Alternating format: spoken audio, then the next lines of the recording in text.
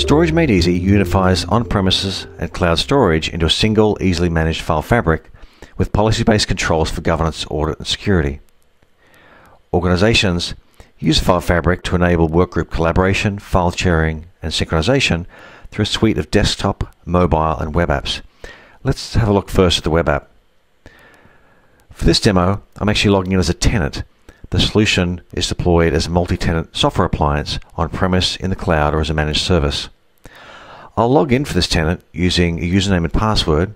This could be tied to my enterprise identity provider, and two-factor authentication is also supported. The default starting point is the home page. It lists the major tasks available based on my permissions, and it can also be customized. I'll jump to the cloud provider dashboard. As an administrator, this is where I manage connectors to different storage providers. File Fabric supports many different types of storage and a number of cloud operations, including object storage, traditional file servers, FTP, apps, and public clouds.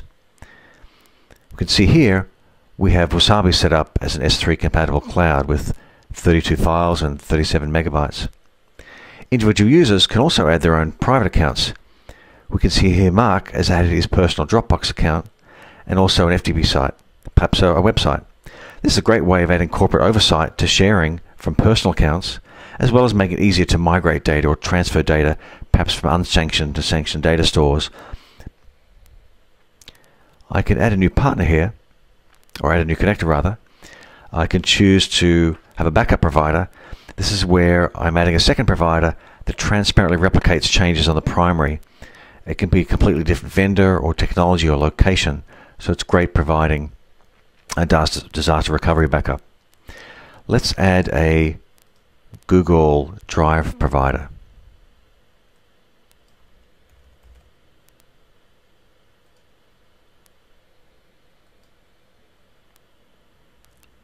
I'm going to call this Sales, Authorize Access. What's happening now is SME is going out and pulling out the object metadata for the provider in the background.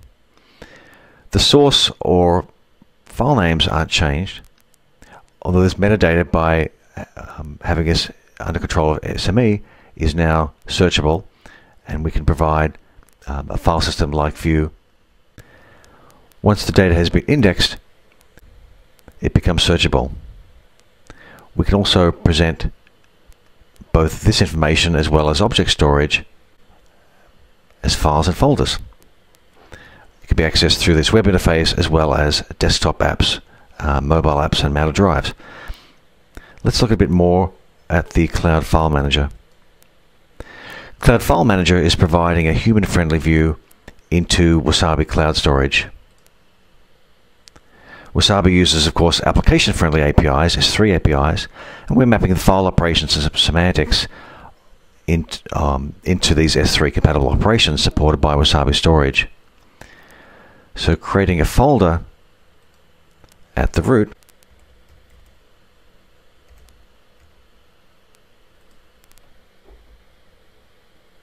creates a bucket. We can drag and drop to upload files, and the File Fabric's asynchronously uploading these to Wasabi Storage. If we went to Wasabi Storage, we'll refresh to see a bucket, and then we can see this data that's being loaded. From this view, we can see previews of our files. We can see previews of images, of PDF files, and of course Office documents. We can look at when the files were last accessed, where they were uploaded from. We can also add comments to the file. Let's actually do this down here.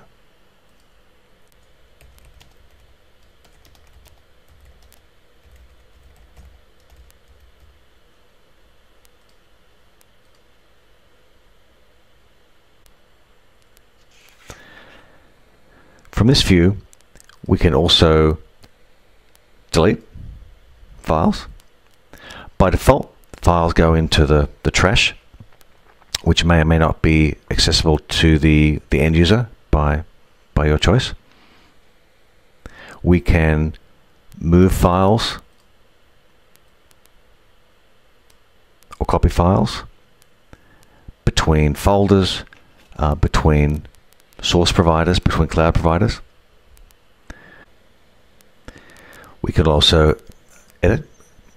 If we double click, by default, we'll actually open a local application and be able to make changes downloading the file.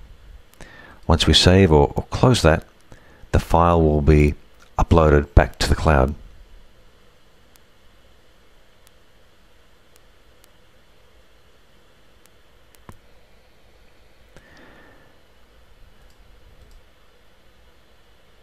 You can see now we have another version. The same information is also available through a desktop network drive.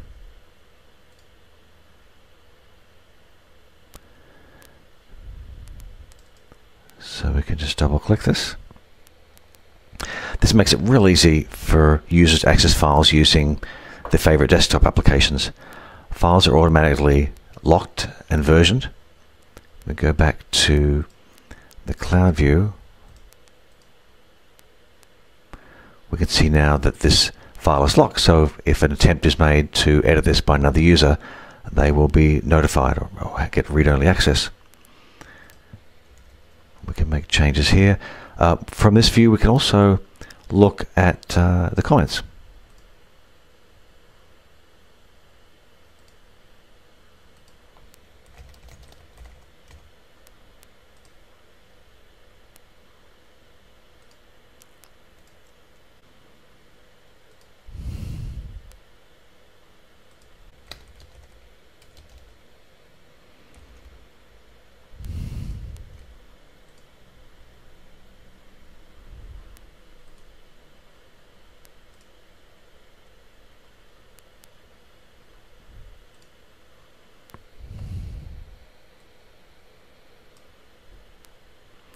From the file system view, we can also use the right button to provide additional options. Sharing we'll look at shortly, comments, even locking from within the file manager.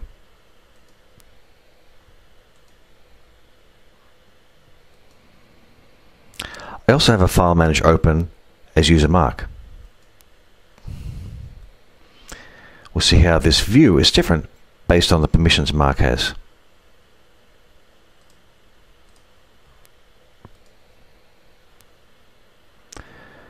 We're going to convert sales to a shared folder.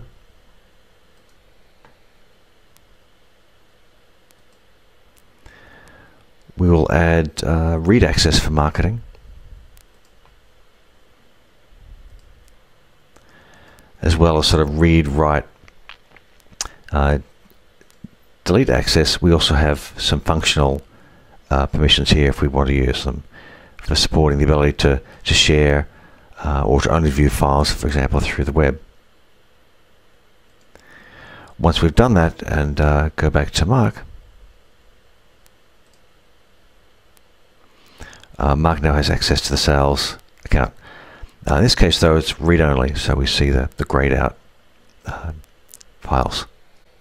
We can also add permissions to buckets or child folders, as well as overriding parent permissions. And we can integrate with LDAP or Active Directory to pull in the organization of roles, as well as create permission groups. So, how do I share files with other users in the company or even external parties?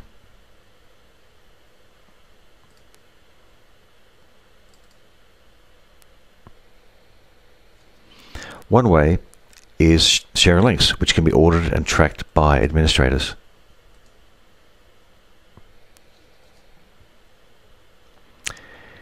Here we have support with a number of options.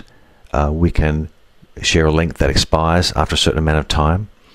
We could set the download limits. We could set a password. These also, I'm going to set the password.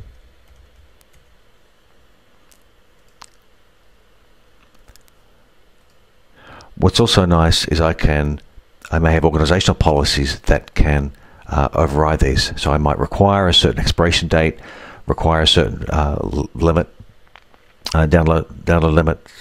I might require a password to be set, or even that I have to provide a reason and the email address or name of the person I'm sharing this with.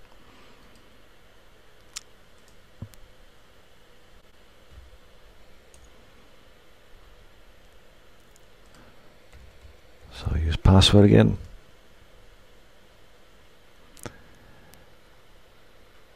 And now it's prompting me to download the file.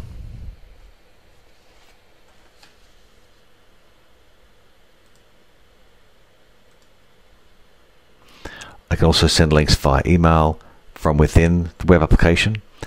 I could also share from within the mobile apps and the desktop apps as well.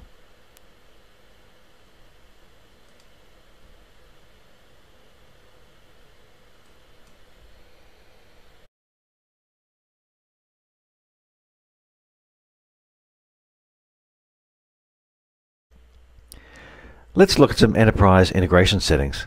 We spoke about how Storage Made Easy adds corporate controls to Wasabi Storage, making it easy to manage and use as a secured file system.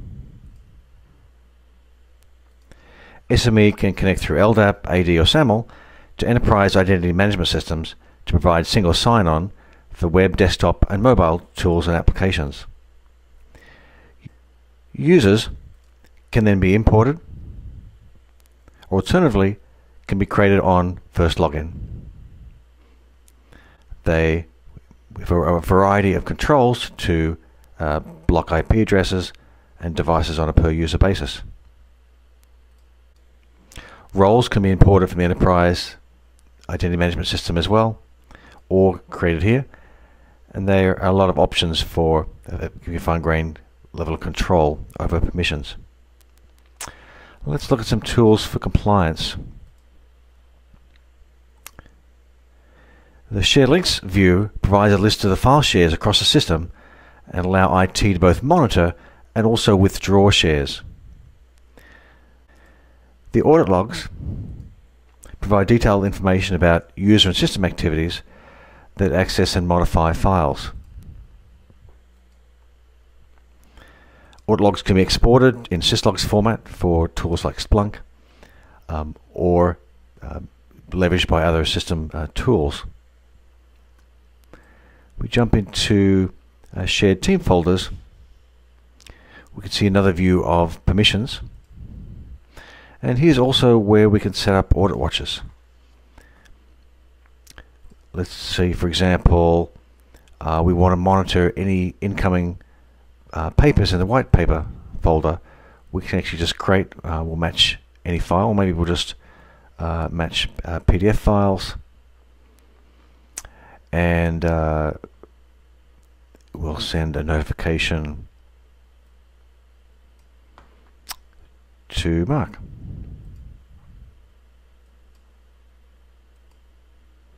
Now Mark will get an email whenever a file that matches that is created in that folder.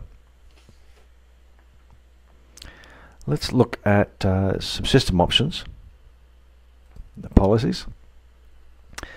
This is where we manage the policies around what features are available, but also what security settings our organization wants to ensure and manage through the system. So for example, we have a number of policies around file sharing. We could limit the let's say any files that are shared for 5 days with a maximum of 3 downloads. We could require someone to enter in the name of the person they're sharing the file with. Similarly, we have settings for security, client-side encryption, different options for versioning and support for a trash. Support also for branding. It can be branded on a per tenant basis or a per appliance basis.